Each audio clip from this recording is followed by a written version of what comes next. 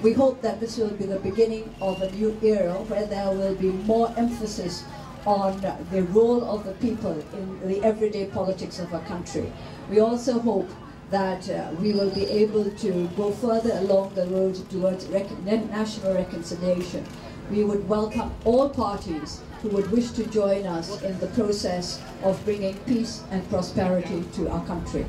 As we said before our elections, the three main issues on our election platform were rule of law, an end to all ethnic conflict, and amendments to the Constitution. We hope very much that everybody will join us in our efforts to bring about the changes that will bring peace and prosperity to all our people. At the moment, this is all that I have to say. Once we have had a meeting with the winning candidates and with the members of our Central Executive Committee, we will be putting out an official statement about the elections and its results and everything connected with it. We will point out all the irregularities that took place, not in any spirit of vengeance or anger, but because we do not think that these should be overlooked. We do not think that such practices should be encouraged in any way.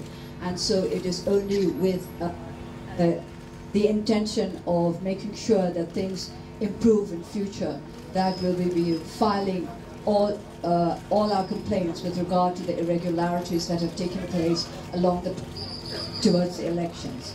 But in the meantime, we hope that all other parties that took part in the elections will be in a position to cooperate with us in order to create a genuinely democratic atmosphere in our nation.